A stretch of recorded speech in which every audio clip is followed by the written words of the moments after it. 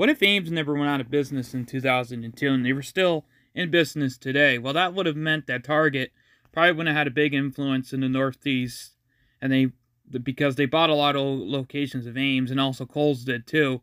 So those two stores wouldn't have had a big influence in the Northeast now, like they do now, if Ames never went out of business. Now, Ames was opened in 1958 by Milton and Irving Gilman, after they had the name of Ames from the old textile company they bought.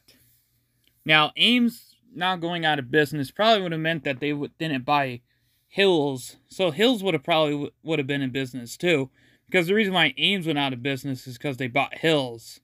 So that would have meant that Hills would have been in business as well.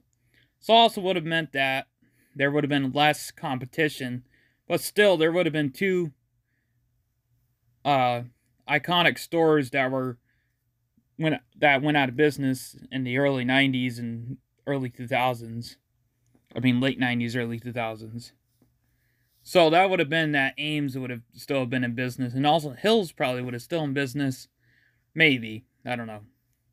But Ames probably wouldn't have had many locations. They probably had like 20-something locations if they were still in business. Well, imagine the world if Ames was still in business.